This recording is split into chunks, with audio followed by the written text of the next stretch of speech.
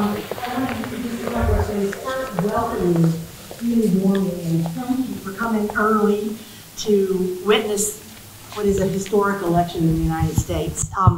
There's always a dilemma about, do you want to do this in private so you can have your partisan sort of moment to yourself, or do you want to do it in fellowship because that's what democracy is about.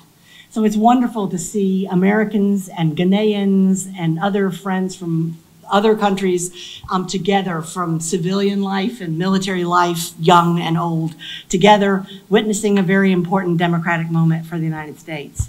And there were a lot of similarities, or there are a lot of similarities between, and I have to be careful about drawing that now, between the American election and the Ghanaian election, with a former president running against a sitting vice president, again, historical. But there are also many differences. The United States, we're all focused on the top of the ticket.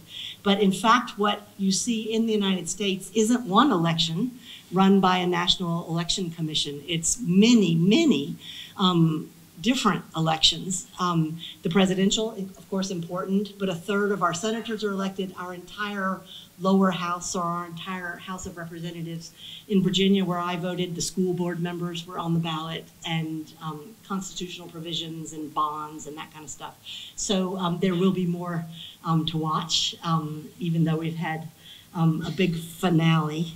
And I think because of the proximity of American and Ghanaian elections, it's important to acknowledge that elections are messy. They're messy because they're participatory, because we're airing grievance and we're airing issues and the way that we feel differently about them. But I was at the National Peace Council meeting of stakeholders yesterday with the Danish ambassador and the UN country representative. And the head of the National Peace Council stood up and said, remember that this isn't a battle between enemies.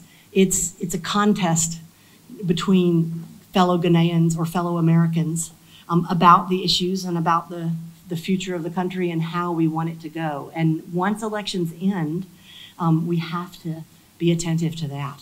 And it's hard to put aside that kind of partisanship that so motivates us before an election, but it is incredibly important and precious, I think. I don't mean to be preachy, but it's something I'm very proud of as an American, is our ability to do that. And I think we need to remember that today. We need to remember that every vote counts, that the young people who voted for the first time are learning like incredibly important elections about democracy, as they will in Ghana.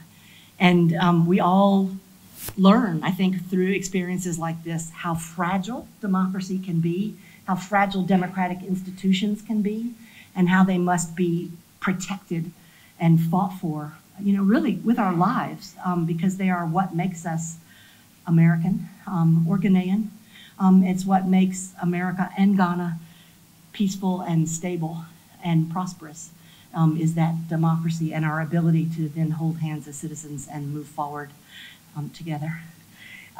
So I will just thank you very much again for being here together with us and onward.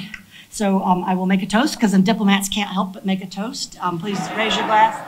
Here is to democracy and the practice of democracy and peace and stability and prosperity in Ghana and America. Thank you. Cheers.